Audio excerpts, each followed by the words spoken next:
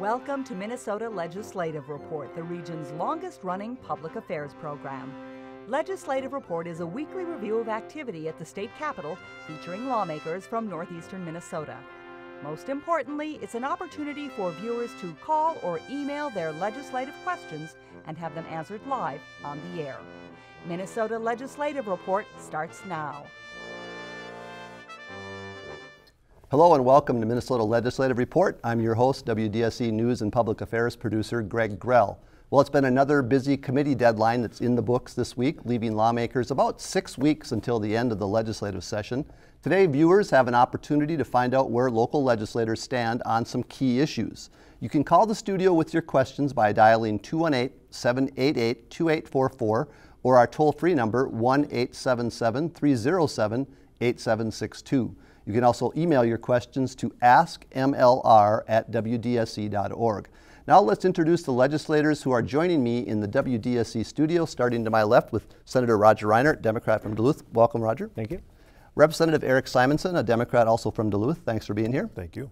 Representative Mary Murphy, Democrat from Hermantown, is with us again. Thank you, Representative Murphy. You're welcome. And Representative Mike Sundin, a Democrat from Esko, rounds out our panel today. A great group here, and I appreciate all of you taking the time off. Finally, a decent weather day in northeastern Minnesota. And you have us inside. We're inside, but hopefully you had a chance to be outside today.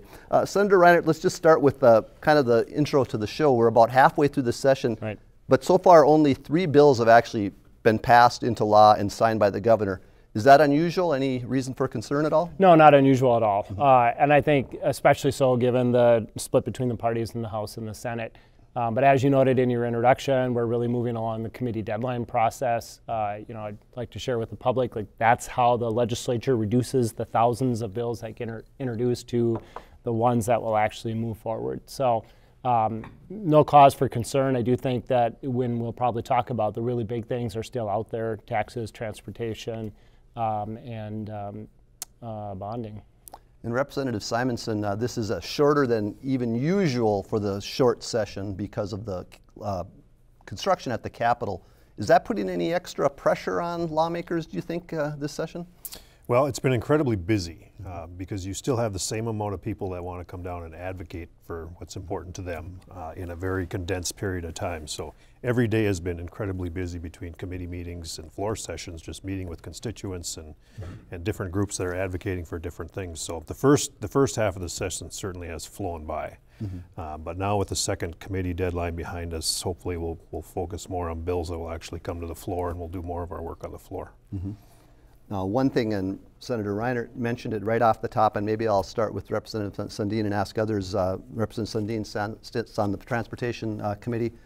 There's a lot of agreement from both sides of the aisle that we need to do something about transportation. We need to improve our infrastructure, work on roads and bridges, but there doesn't seem to be a lot of agreement yet how that's going to get done. What's happened so far in your committee? Do you think there's going to be a funding solution for transportation?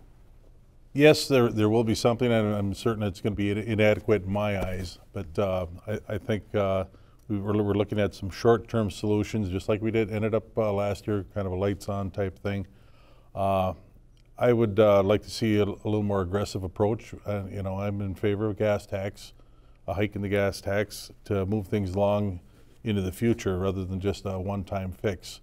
Some of my compadres down there are looking at using a lot of the excess or the funding that we have available, the one-time spending, and I'm okay with some of that, but I'd much rather see a long-term solution to our transportation needs.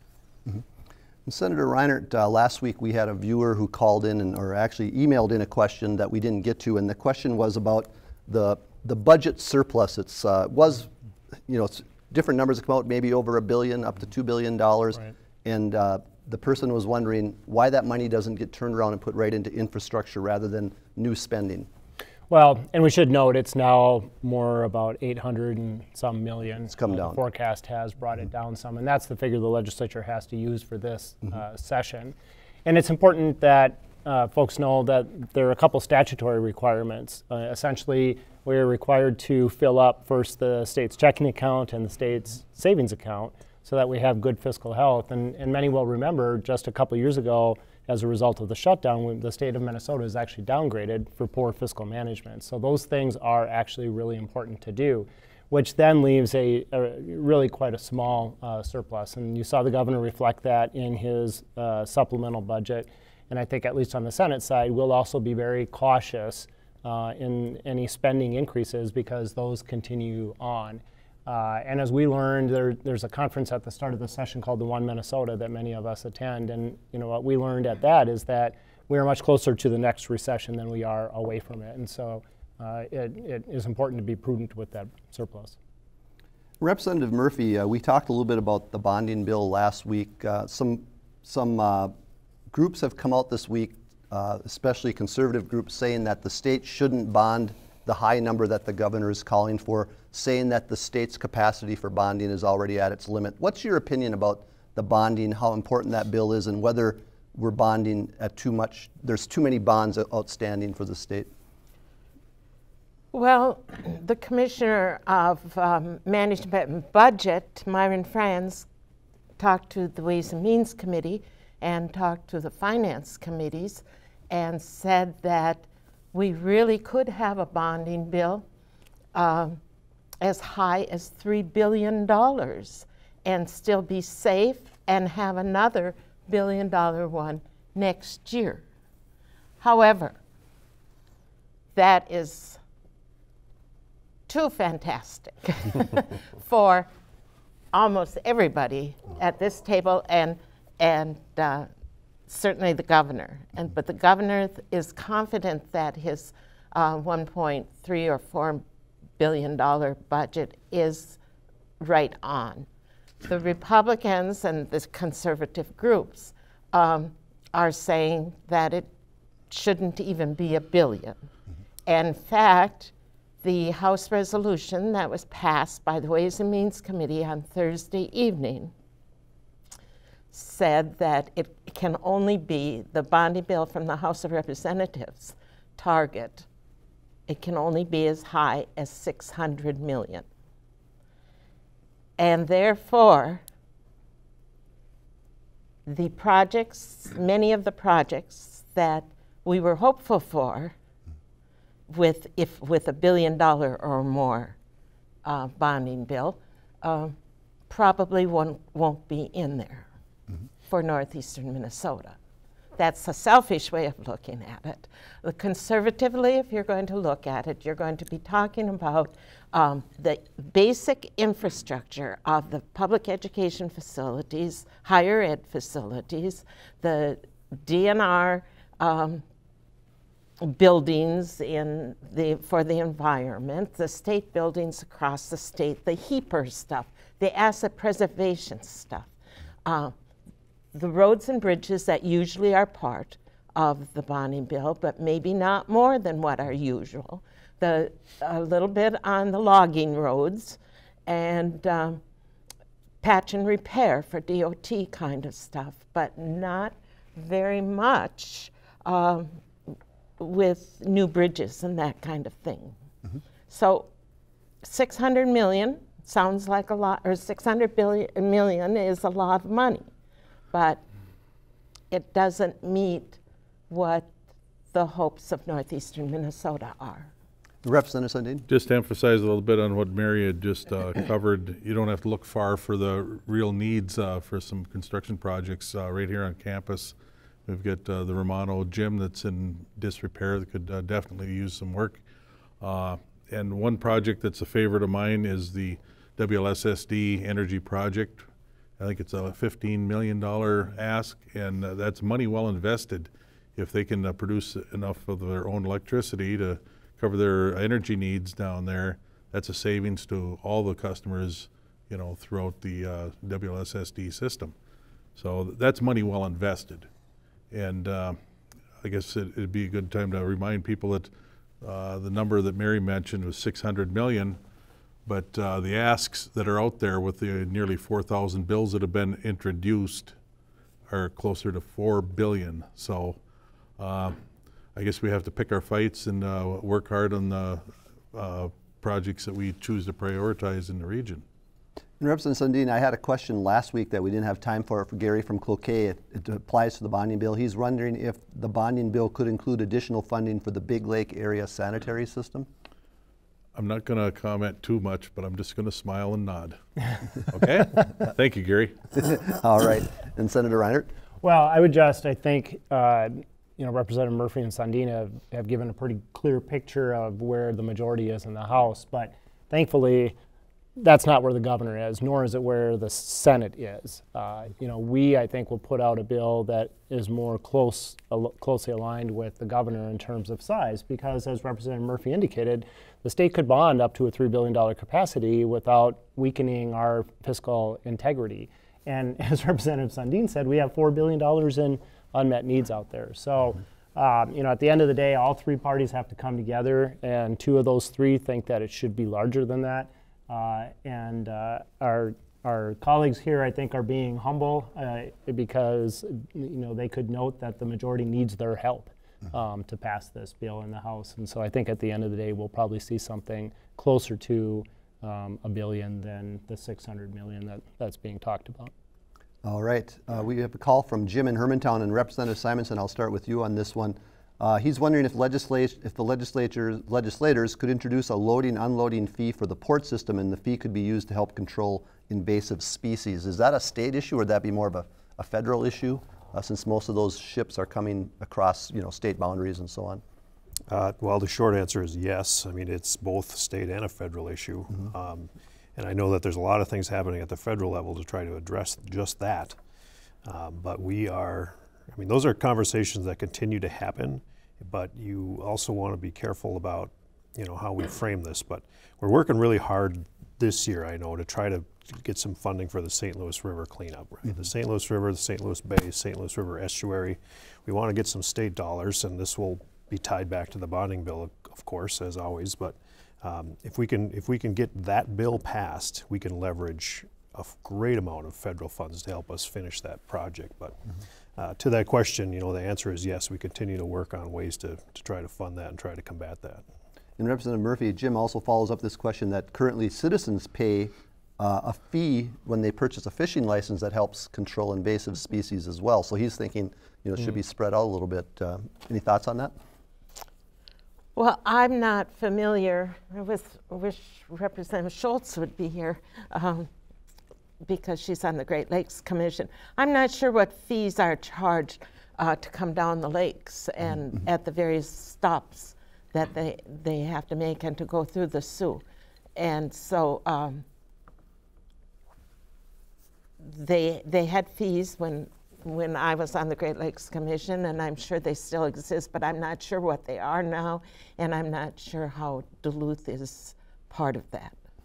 Okay.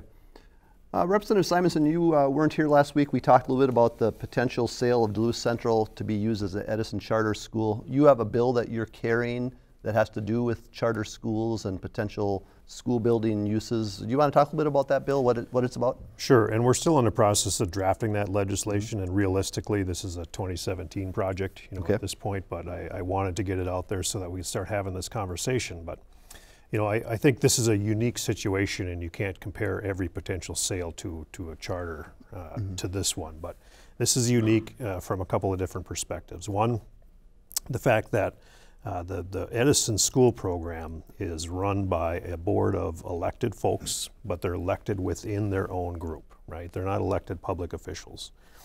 And in this particular case, that board voted to spend, or to authorize a purchase, I suppose, in the neighborhood of $14 million to buy this property, which sounds very good. If you're an ISD 709 person that wants to get this property off of your books and you want to recoup that cash to help you with your budget deficit. But the reality is that board is authorizing to spend $14 million of public money. And I think that's what a lot of people don't necessarily understand, is that when the Edison School Board, who is a privately elected group, votes to spend money, they are going to recoup that money from the state of Minnesota general fund. That is real. And in this particular case, I think that is not necessarily the best way to go about this. And I think, personally, I would like to see charter school boards be elected by, just like the ISD 709 board is, from the constituents and the voters within their districts that they serve. That would be one aspect of that bill. Okay. And Senator Reinert, sticking with the education theme, the Omnibus Higher Education Policy Bill is going to be moving to the Senate floor pretty soon.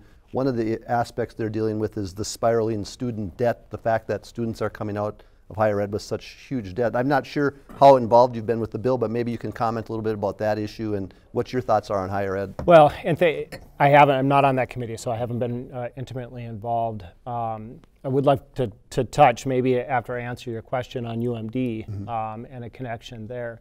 But I think, generally we all know, and families and students know, that student debt has really escalated dramatically, especially in the past decade, 12 years. And the reason that is because of a political fight over whether a higher ed degree is a private good or a public good. And in the public good model, we the people help support through our state institutions. And in fact, the state of Minnesota has on the books that we will pay 2/3 of a degree at a state university or the University of Minnesota. And under Governor Pawlenty, we actually fell all the way down to 47%. We were below half for the first time in the state's history. So, we've been investing and trying to bring that back up. And of course, the more we invest in our systems, the less load on students and their families. Conversely, if you think that higher ed is a private good, then it is up to you and your family to do that. The only problem from my perspective with that model is you end up with no teachers, no nurses, no social workers, things where your occupation at the end does not provide enough income to take care of all of that debt. So we have continued to try and move forward with investing in our public institutions. And I would just tie that to, we have seen some budget challenges here at UMD. And so I was able to add an amendment to the higher ed bill last year in our big budget year that asked the university to explain how it budgets internally. Because UMD ends up being in this the space in between, the small branch campus, coordinate campuses like Crookston or Morris, and the Minneapolis campus. And yet it's treated as one budgetary unit like Crookston and Morris are. And so we've actually seen some taking from the less expensive programs, the liberal arts degrees, in order to fund the more expensive, the technical and science degrees. So this year, I think, and especially before I leave the legislature, we're going to continue forward on that. And we're going to put some pressure on the Minneapolis campus to really justify how it budgets, how the bases are set, and how it needs to treat UMD a little differently. Because with 16,000 students, it's neither a Crookston nor is it a Minneapolis. It's something in between. Representative Sundin? Yeah, the student debt issue affects probably rural Minnesota more so than the metro area. And here's why.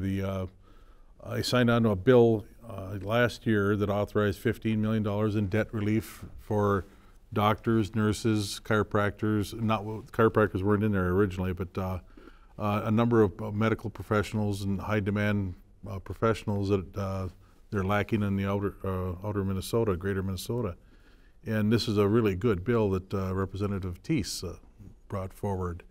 And it turned into a Christmas tree. Everybody wanted to throw something on it and, okay, this is a good idea. And I think it got overloaded a little bit. But greater Minnesota is affected more so than the metro area because there's economic opportunity there more so than out in greater Minnesota. All right. Anybody else want to comment on higher ed at this point?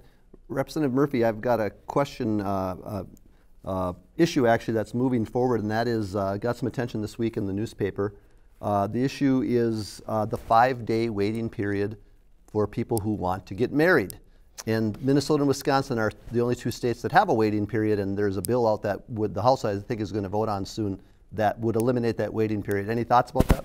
Well, I didn't know that there wasn't a waiting period for all people, and since I've never really applied for a marriage license, I didn't know. I've never given it very much thought till I read that article, and I thought, well, why was the waiting period like at church where they used to issue the bans and then people could come forth and tell things about the person if there was some wrongdoing in their past or something. And I think that must be what it is, a holdover from way long ago, and probably in this technological age and so forth, it probably doesn't make sense, and fine with me if there's no waiting period. It does seem like a holdover from another age, although it would probably be a good thing. They should have it in Las Vegas, I think. But I did make a note of it to check on that this week because I was just curious about the whole thing. Right, right. Well, we'll see what happens with that measure, Senator. I think, and there's something else in the House that related to marriage. Somebody has a bill that lawmakers could, if you're a legislator, you could officiate, right? Right. I think that's. I would like to, that's on my legislative bucket. Captains get to do it, right? Right. Justice of the peace. So, Representative Sundin, the House Transportation Committee moved forward a bill this week that would improve railroad safety. That's been a big issue the last couple of years. There's been some bad accidents, oil tanker accidents. Talk a little bit about that transportation safety bill, what it might do, and what your thoughts are about it. The transportation safety bill would provide for more inspectors and upgrades. There's actually a number of issues that affect, the rails. It could be power lines going over it, pipelines going underneath it. But the main thing is the traffic. And a lot of people don't realize when you're transporting this bulk and oil through the cities and the byways in Minnesota, when they're parked at a siding and waiting to move on the track, if there's a spill in one of those towns, that oil gets into the sewer system and it could ignite the whole town. And we've seen that in Lake Magnetique in Quebec, was it? A couple of years ago.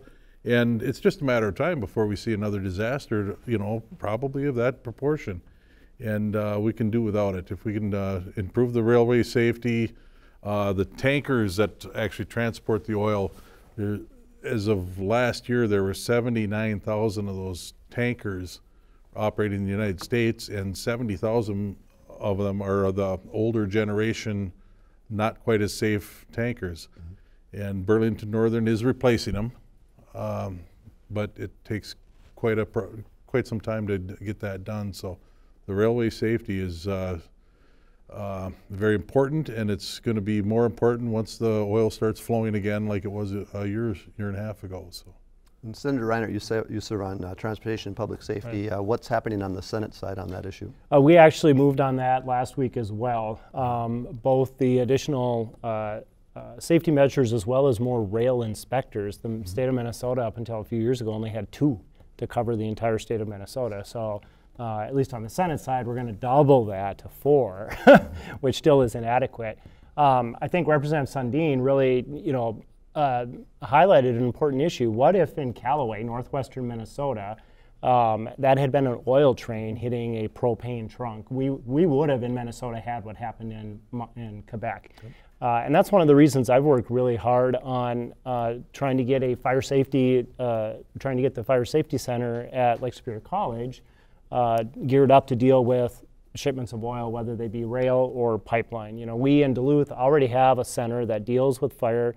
Our firefighters do training there. It deals with aviation fires as well. So for a partnership investment between the state and those who make money on this, the pipelines and the train companies, we could have that here in Duluth. The reality is our first responders around the state of Minnesota, paramedics, EMTs, firefighters, police, even medical professionals are going to rush to these scenes without any training, and I feel strongly we have a moral obligation to do that. And Representative Simonson, you're probably uniquely qualified to talk about that lack of training, being that you are a firefighter. Talk a little bit about, has there been training, at least locally, for a rail accident that would involve an oil tanker? I would say that over the last couple of years, there's been an increased awareness of the need for training.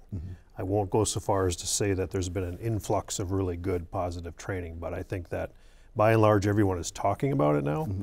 And it's initiatives like Senator Reinert's that he's talking about that really kind of get the ball moving in the right direction. Because if you don't encourage, the pipeline companies or the rail companies to do something, they're often not going to do it on their own. And it's been frustrating even just to get emergency plans from them, get data from them that we can incorporate into our plans. Right. But we're moving in a direction, but there's a long ways to go. And we talked about that a little bit last week. Apparently, because of the federal rules, a lot of times the railroads don't think they have to talk to the state because they're going under the federal rules. So maybe that's something we need to deal with. Representative Sundin? Just to follow up on that, the firefighting situation, a lot of the volunteer fire departments throughout the state, they're really hurting as far as maintaining some of their members, because they just can't incentivize that participation in those communities. So anything we can do as a legislature, you know, boosting their pension funds or whatever we can do to enhance the training and have a better retention of those firefighters, it would benefit the state. Mm-hmm. Maybe we can do a little public good right now, Representative Sundin. Talk a little bit about volunteer firefighters. Are they compensated for what they do? How does that work? Maybe somebody out there has been considering it would like to know. There's a reason they call them volunteers, but there is some pension funds available for them. I think Representative Simonson could probably fill us in on that a little better. Yeah, so each one is different, right? Each one is structured a little bit differently. Some of them have, you know, there's different variations of pension funds, but most of them, and I won't say all, but many of them have a scenario whereas if you put in 20 years of service, you'll get a very small, and it's very small pension in return for that. But many of them work for, I mean, zero wages. You get down around the metro area and some of the suburban departments down there that utilize quote-unquote volunteers, they'll pay them a small stipend wage per hour, but the numbers of people that are having the ability to even dedicate the time necessary are dwindling, and it's becoming more and more of an issue for some of these smaller towns. And the training, expectations for the training and how far they have to travel for various kinds of training to other training centers than the local.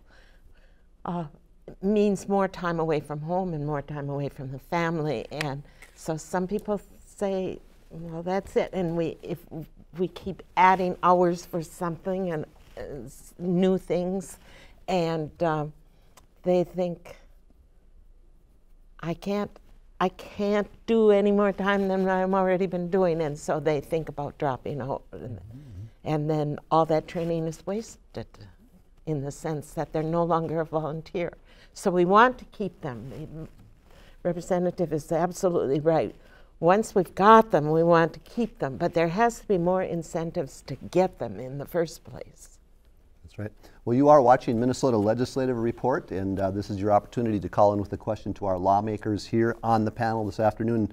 And Representative Simonson, this might be a good time for this question. Brent from Duluth has a question. I'm going to start out by stating that our lawmakers are part-time officials. You guys aren't full-time employees of the state. But Brent wants to know, Representative Simonson, is it possible to fulfill your duties as a fireman and as a state representative? Well, it must be because you're doing it. Yes. Yes. So the answer is yes. And you know, most legislators have jobs. Right. I mean, there's a percentage of them that are retired and that are not working, but I would say by and large, most legislators do have jobs. And it's finding that, you know, that ability to balance. And myself, I use a combination of all my vacation time, all my personal leave time, and then any other leave time that I need to take is unpaid leave. But I do find that ability to do that in order to fulfill my duties at the legislature. It's not always easy, but it's something that you can do. And maybe we can go right down the row. I know, Senator Reinert, you have a job as well, and some people take a leave of absence during the session. Talk a little bit about how you do it. Yeah, so sure. So I think Representative Simonson really makes an important point, and you did too. We're part-time. If you are sort of mid-career, you have to have another job if you have a family. So for my 8 years, I've taught at Lake Superior College fall semester and then not taught in the spring semester. So. And Representative Murphy, you were a longtime educator as well as a lawmaker. For 20 years, I was a part-time teacher and a part-time legislator. I taught full-time in the fall semester, and that meant, though, that when there were meetings, I did not go to them because I was teaching, and I wasn't going to take that away from the children. And that wasn't understood. That and so some people thought, well, she's not doing her job as a legislator so much. But the most troubling part of those years were during the campaign season. Not only were we a legislator and was I a teacher, but then I was campaigning while I was teaching. And that meant very little sleep, because when you're campaigning, I did not want to cheat the kids in any way, and so I made sure the papers were back the next day and the tests were prepared and all that kind of stuff, because I didn't want anyone calling me out for, oh, she's so busy campaigning. Sure. It worked out, and there are people that are making their jobs work out. There's some people that go to their jobs every day, the ones that live in the metro area. They go to their jobs every day at 8 o'clock at night and work till midnight or whatever it is that they can do, or what arrangements they've made with their partners or their attorneys or whatever. But it's a part-time job. Representative Sundin, it sounds like sacrifice is involved if you want to be a state lawmaker. Absolutely, absolutely. I work, my regular job is a consultant for a labor union, and it's very rewarding work when we put people into training programs and get them into a real life situation where they can make a decent living. But I have to walk away from that while I'm in session, and I sever all my ties with that organization. I hand in my telephone, my laptop, and all the equipment, so there's no conflict of interest going on ever. But I do take a beating on my pension.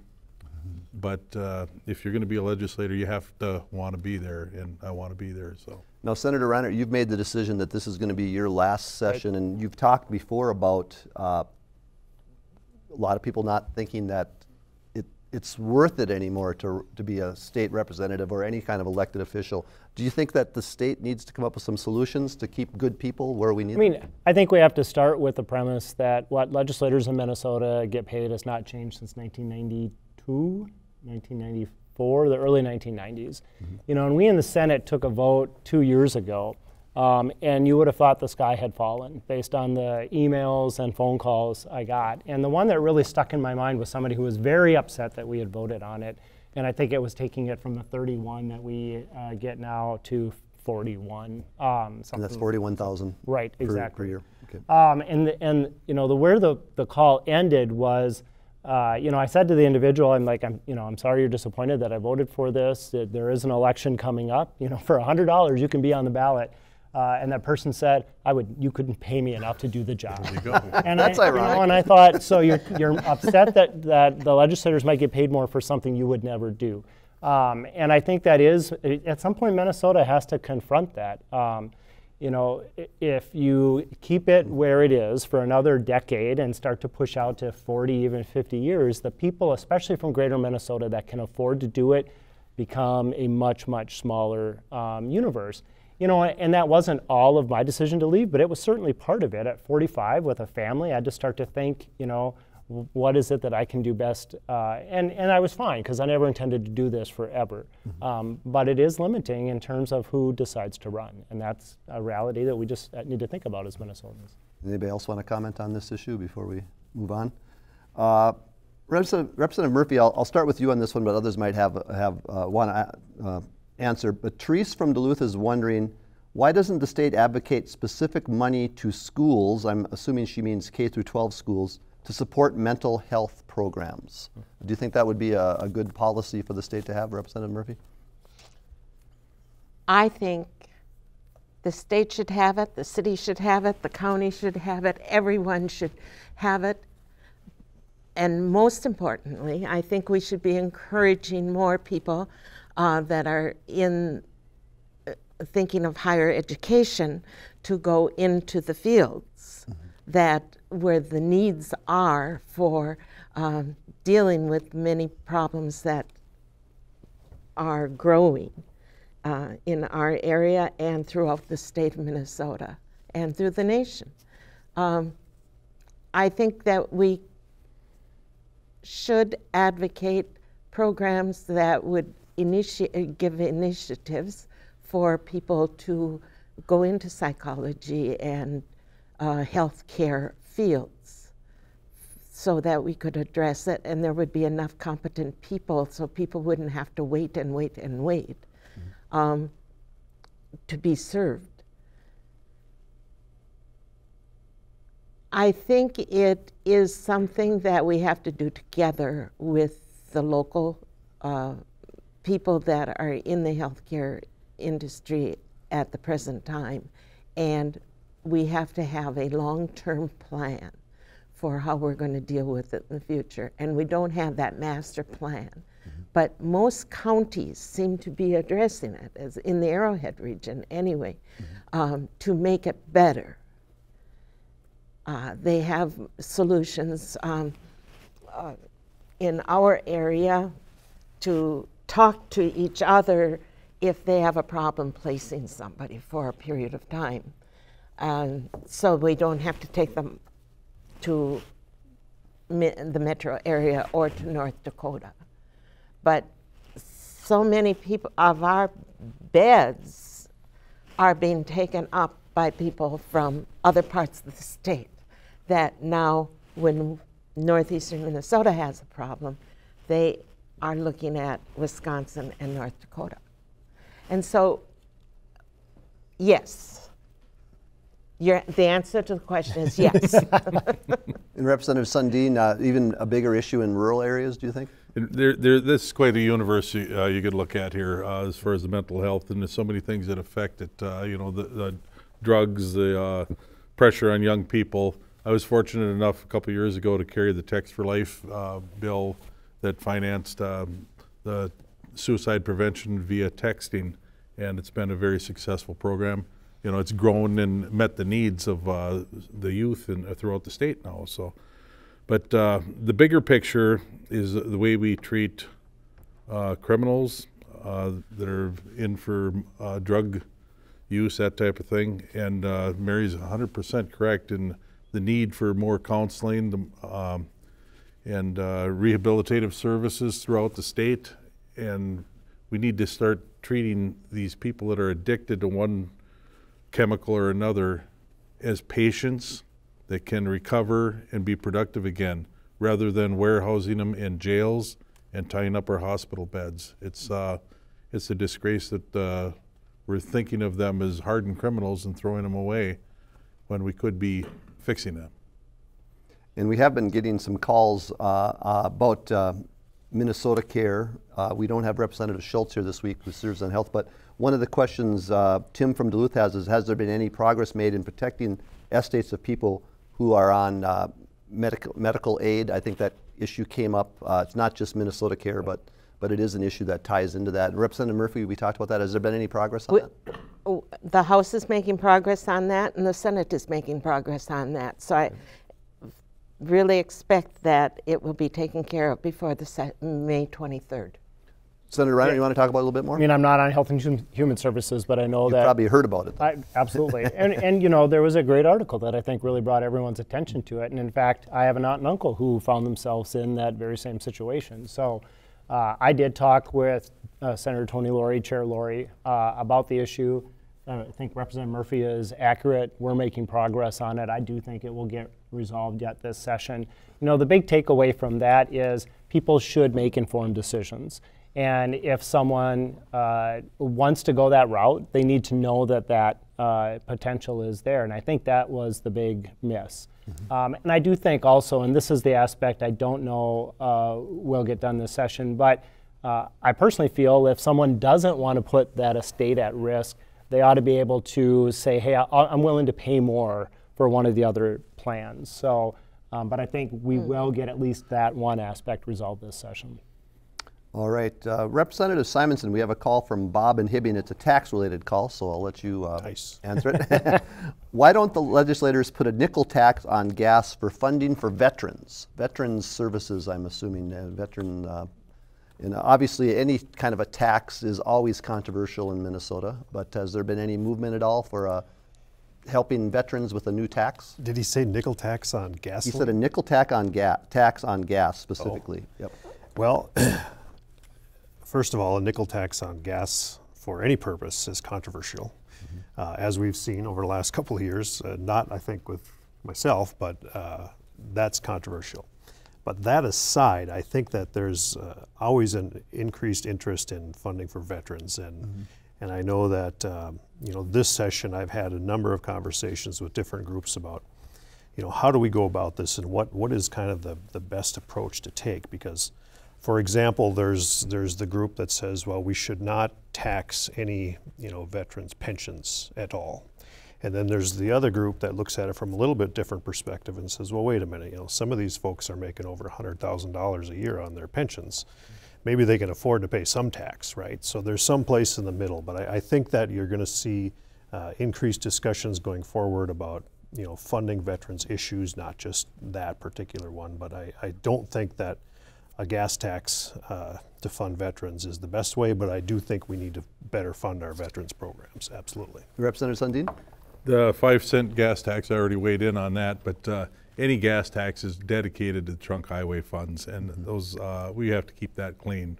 We can help the veterans in other ways, thank you very much, but the gas tax is for roads and roads only, roads and bridges. Senator Reinert, you sit on taxes, the Taxes Committee in the Senate. Anything at all going on with taxation for veterans affairs? No, not related to veterans. And what I would say, as a service member who will be a veteran at some point, I think Minnesota, and I think Representative Simonson said this, I think we do a pretty good job of putting veterans as well as our police and fire folks at a high priority. Where we need to do a much better job is on unemployment and retraining and on mental health, which we touched on. When you look at unemployment figures and you look at mental health and homelessness figures, veterans are disproportionately represented by multiples. And so, those are areas where we're not going to say, let's target specifically veterans, but I think we need to do a better job generally. And when we do a better job generally, we will touch many veterans that are struggling. All right, Representative Murphy? And I would like to say this, though, that we have many programs, state programs that help veterans, but it is really the federal government's responsibility to follow the veterans after they leave service and come back home with programs and funding and accessibility to the veteran service places that they can go to seek help.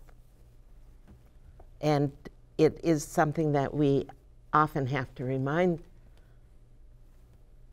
our representatives in Congress and in the United States Senate that there needs to be more money, federal money, for those local programs. I think I've seen in articles before that Minnesota doesn't get nearly the return on its federal tax dollars that many other states do, that we rank very low. Is there anything that the state legislature can do to, meaning that the money that we send to the federal government, we do not get 100% of that back? Is there any way that that can be changed, Representative Sundin? I'll weigh in on that first. I think it's close to half of the federal budget's dedicated to the military in one form or another, you're contracting out, whatever. And you take a look at the coastline, East Coast, West Coast, South Coast. We have military installations all the way around there. So that would weigh in heavily to benefit those states that have those ports there. And I think you have to keep that in mind, where that money is being spent. Is that an issue, Senator Reinert, though? Is that an issue that lawmakers talk about, is why aren't we getting the same bang for our federal tax dollars as other states are? Not in a big chunk of time. You are right, Minnesota is a net giver versus a net receiver. And I think sometimes it becomes a point of frustration when we're trying to do things that are proactive and we want to be sort of at the leading edge of something, and it might involve a federal-state partnership, and the feds seem pretty tight on their budget and their purse strings. And then you look at other states that maybe we might at this table feel are not being as progressive about some issues and have much more federal dollars to work with. I think that's when you really see it come to the forefront. Specifically to your question, there isn't a lot that we could do as a legislature. I think the governor can be very effective and has shown to be very effective, especially in emergency responses like the flood in Duluth in 2012, and sort of shaking that federal money tree and finding a few more dollars to come to Minnesota. Representative Sundin, we have a question from Larry in Hermantown specifically about the gas tax. He's wondering, at 42 cents a gallon for the gas tax and about 6 other revenue interests pertaining to roads and bridges, first he wonders how many millions is brought in a day and why isn't that enough to fix roads and bridges? I don't have those numbers in front of me, but I do have a number that Minnesota has the 5th largest amount of roads that we maintain in the United States. And for a state per mile. Throughout the United States, so the fifth largest amount of trunk highways that the state maintains. And to maintain a road in Minnesota, you're talking about dealing with frost, heaving, that type of natural destruction for those roads that you don't see in other states. So is it expensive to do business in a climate such as Minnesota? Yes, it is. And if you take a look at our road system, it's deteriorating right now, but it's a heck of a lot better than most states. I just read that the state of California has the worst roads. I think a lot of Minnesotans would say that's not possible. Senator Reinert? It depends on the part of Minnesota you live in, I think. To Representative Sundin's point, if you look at the northern tier of states, it's only a couple states that also have a sizable population, and so Minnesota falls into that maybe unfortunate sweet spot. And now take it even further, and let's go to northeastern Minnesota. When we look at the MnDOT transportation districts, the one that covers the most miles and has some of the largest needs is our district headquartered here in Duluth. So, there is significant funding going in transportation, but for the viewer, you have to keep in mind that I think, and Representative Sundin can help me out with this, but I think our unmet need right now stands over the next 10 years at almost $7 billion with a B dollars. And there's a couple factors that are really important to think about in there. One is that vehicles are driving more miles. We want more fuel efficient vehicles, so that makes the per gallon gas tax become a dwindling source of revenue if you keep it static. The other thing is, under Governor Ventura, we really leveled vehicle registration, which was another significant source of revenue. So as expenses have gone up, we have chosen revenue sources that either have stayed flat or actually declined, and so you get these arrows moving in a not great direction. And Representative Simonson, as a member of the tax committee, is there talk about these issues and what we can do to, as Representative or Senator Reinert said, we're more fuel efficient vehicles mean people aren't buying as much gas. Maybe we're not getting the same revenue from the gas tax. Is there a solution out there that you're talking about? You have to keep in mind who's in charge of the tax committee in the House right now. Those are not really conversations that we have because, frankly, there's no appetite on the GOP side for a gasoline tax of any kind. Their entire solution is about taking money out of the general fund, which leaves holes and gaps for other programs that need to be funded. And quite frankly, they're short-sighted solutions to begin with. So I don't foresee a solution coming out this year out of our tax committee for sure. But I think, again, we keep saying this, but going forward into the next biennium, this has to be at the top of the list of issues that need to be solved. We cannot keep kicking this can down the road and we'll just wait for something magical to happen, because that's not going to happen. And Representative Sundin and then maybe Senator Reinert, is there any appetite in Minnesota for toll roads? Some states have toll roads and that's how they keep their roads in good shape. The Constitution of the state of Minnesota, I think, outlines two responsibilities. That's an equitable education system and roads for commerce. I think we should live up to that without involving private industry, period. Senator Reinert? Not on my watch, and granted that watch is short, but I think that these are public assets and they're public infrastructures. I do want to say, just as long as we're on this point, because I serve on taxes as well, two things I think are very concerning. One is the idea that we would take existing revenues and divert them somewhere else. That may sound nice in a talking point at a press conference, but what people need to understand is that leaves a huge gap somewhere else. And in Minnesota, that somewhere else is either healthcare or education. That's what we spend most of our general fund money on. The other thing that I'm very concerned about as we move forward over the remaining 6 weeks is that a bonding bill essentially become just a transportation bill. And that one-time money is spent on roads and bridges, and then all these other projects that we talked about earlier in the show don't get done at all. So, we've got some different factors that are moving, but we need to be vigilant about how those solutions are solved. And if transportation were easy, it would have gotten done last year. Last year was the budget year, and that's when it should have been done. And I think, unfortunately, as others have said, it may not get done this year, and that should be concerning to Minnesotans. All right.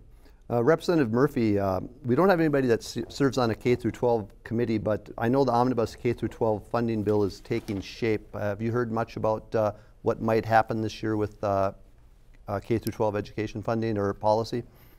Sure. Not much.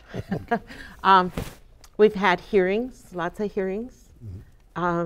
Really interesting one just 2 days ago about teaching early learners to sing on pitch and their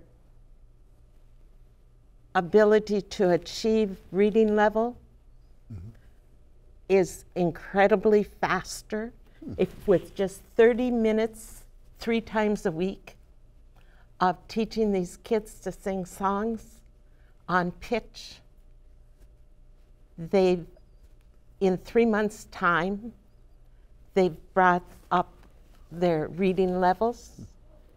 It was an amazing conversation that the music teacher brought to us, and was asking for a little bit of investment money for a pilot project.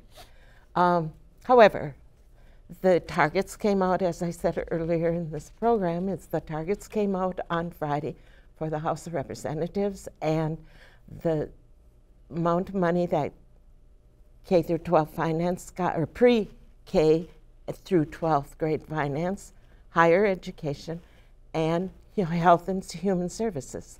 The amounts of their targets are 0. So if there's any new spending to go on, it has to come from somewhere within the budget that we approved last spring.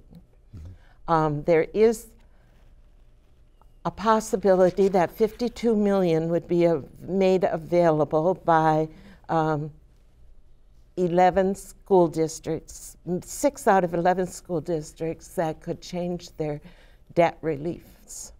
And we could perhaps, if there's 6 of those school districts change their methods, we could recapture maybe $50 million, and then that could be spent by the K-12 Finance Committee. But there's no sure, that's not a sure thing at this point in time.